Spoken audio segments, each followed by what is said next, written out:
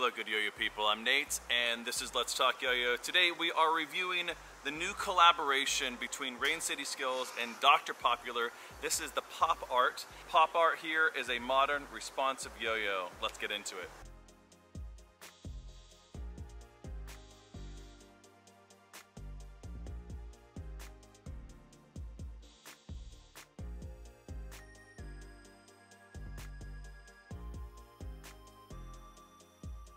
Like I said in the intro here, this is a collaboration between Dr. Popular and Rain City Skills. This definitely has Dr. Popular's sort of flair to it. I particularly see that. Rain City though also, they put out the Gamer and then they also put out the Delrin Gamer. So they're not completely unfamiliar with responsive, modern responsive yo-yos as well. So this was a great collaboration between these two companies, these two people. And so I think they did a really good job of combining both their expertise into one killer yo-yo. So it is Delrin, by the way, and it's going to come in this white. I don't know any future releases if it's going to come in maybe other colors, but with it being white, of course you can dye this if you're into that. I've really never taken too much time to dye any yo-yos. I did one a long time ago, and I dyed it just like dark brown, so it wasn't anything crazy. But if you're into that, or if you're, you want to experiment with that, this is certainly a good candidate for that.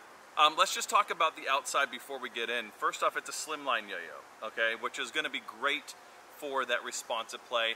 It's got a high wall as well. With the high wall there, it's going to be really consistent for stalls and things like that. And if you're doing any more advanced tricks like kickflips and stuff like that, you're not going to lose that string out of the gap as easily because it is a nice high wall. Sorry, that's the counterweight here dangling. I'll take that off here. That's the other thing that's going to come with the first release of this is the new Rain City Skills Raindrop counterweight, which is also Delrin. I've gone over this. I have a review on this. You should check that out. I'm going to have it set up, by the way, without the bearing. It does come with a bearing and a little stopper that plugs into the bearing. And so if you're not going to have that on there, you just want to make sure that your knot is a little bit bigger on your string so that it doesn't slip through. But that's how I'm going to have it set up. In fact, this yo-yo is really kind of geared towards something that Dr. Popular and a few others, like Ed Hiponic, has posted some tricks as well, of a kind of a new style, not really new, but sort of revamped and kind of modernized to what fixed tricks look like now. To do 5-0A, I think that's what it's technically called. So unresponsive play with counterweight. So I'm not much of a 5A player in the first place, but I've actually really enjoyed this style of learning some tricks. And I'll have in the description here as well Dr. Popular on his channel, so if you've not subscribed to his channel, you should definitely check that out. Right now he's got a tutorial segment going on right now on how to do modern 5A, 5-0A, or counterweight responsive tricks. Anyways, again, going back to the yo-yo here, so you also have like finger spin hubs. Now it's not unresponsive, so you're not gonna be like pop it up and do a finger spin. Now you can do sort of you can do some things, but you'll have to be more creative. It's not going to be a traditional finger spin yo-yo because it's not unresponsive, because it is responsive. That would have been easier to say. But on here too, you have kind of a little bit of a lip, okay? And so what you're going to be able to do here, because of how it drags along there, a little bit of a wall, you'll be able to easily pull start, Matador, whatever, with that. And do that kind of thing. Plus, you can also do it up here where there's the IRG, and you can pull it there. So we'll experiment with that. These hubs are nice and smooth. They're not anodized. They're just finished and really smooth. High-walled, nice and slimline. So it's going to be great in the pocket as well. Let's go ahead and take it apart and show you what the guts look like. One of the things I love about this yo-yo too is that they chose to do an A-size bearing, which, from my experience, this is the go-to setup for a great response, like consistent response. It's going to be right on the money every time, and it has that nostalgic feel, of course, as well, which Dr. Popular is all about. It also has the pads on there that are the gamer pads, so they're nice and thick. They're just a tiny bit raised. They're thicker pads than normal, so you know, once you break them in a little bit, they're still going to be very responsive. Plus, and it's maybe hard to tell here on the camera, maybe. All right, let me see here.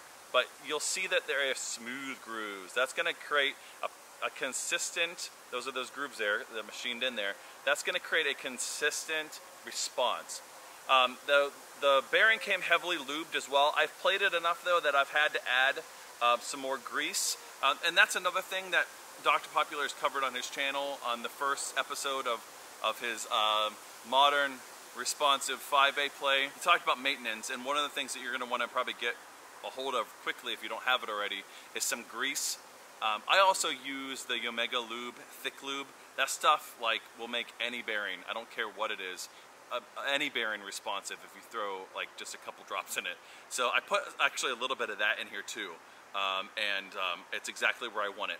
You want your response to be just perfect, especially when if you're playing 5A style with this yo-yo. You're going to want it really consistent and deliberate every time. You're not going to want to be able to have to tug on it a couple times just to make sure that you get up to your hand. You want it consistent. So yeah, let's go play it and see how it plays on the string. All right, let's go.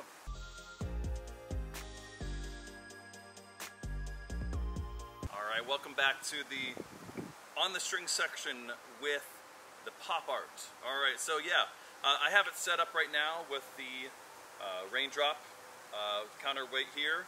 Again, I did a review on that, so if you want to check that out, you should do that. Again, I'm not a 5A player. Like I don't really spend a lot of time with it. What's kind of fun is you can do stuff like that where like it's not consistent, but where I'm dropping off here. The other cool thing is you can do switch hands, you know, because why not, right? It's counterweight. I talked about in the hand section where you can do pull starts, and so if you grab it right here, kind of just right in the finger spin hub there, you can kind of grip and put your nails up against that. Oh, that wasn't a very good one, but you get what I'm saying. Fun little trick you can do here that Dr. Popular showed on his channel is to do a pull start like that and come halfway and then go out, right? And now you're in like this brother mount.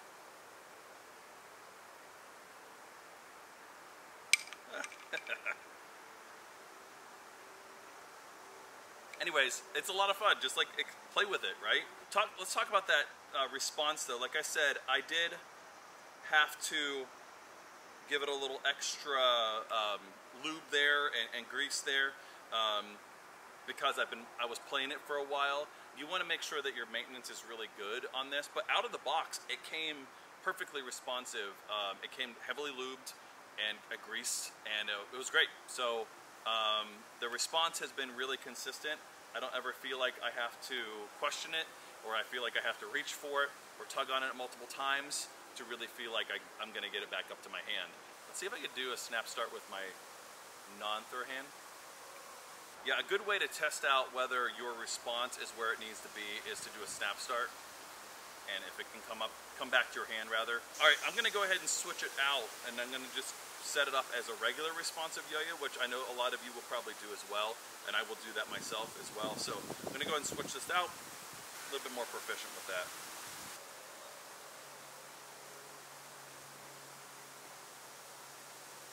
By the way, a little pro tip,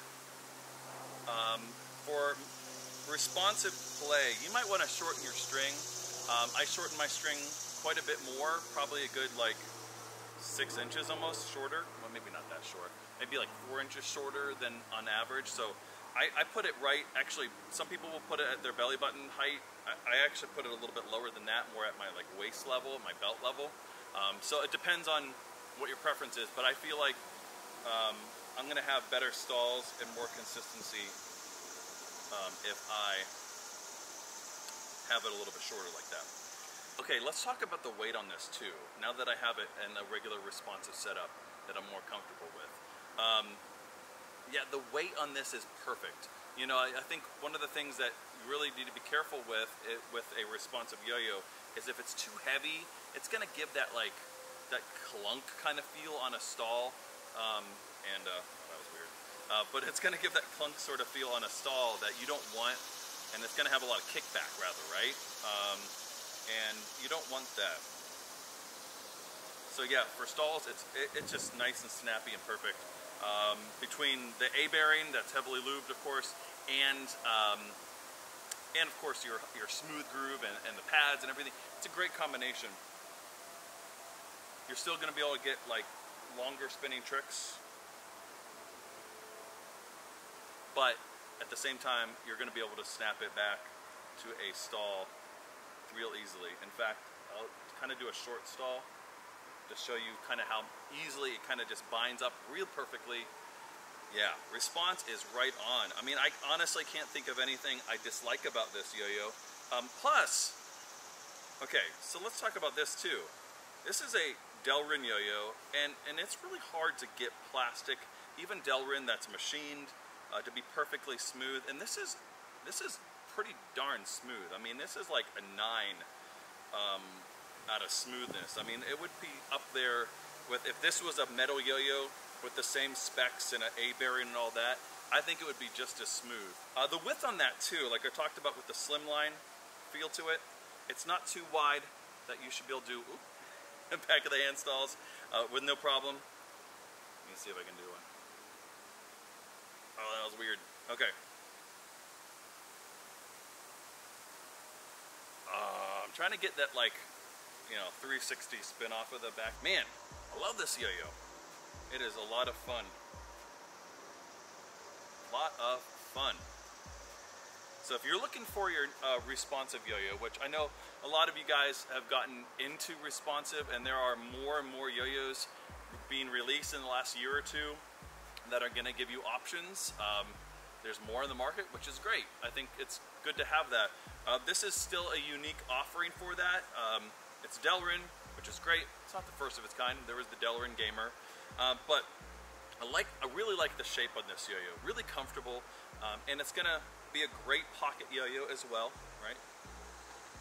Without giving, like uncomfortable bulk. I could sit down with this in my pocket and no problem. But yeah, it's just gonna be a great everyday kind of carry. Plus, if you order in the first shipment, you're gonna get that counterweight in addition to it and learn a new style, right? Learn something new, try something different, and that's what I'm doing, and I'm hoping to get a little more consistent and a little more confident with it. All right, that's gonna do it for the Pop Art collaboration yo-yo between Dr. Popular and Rain City Skills. And as usual, good day, and good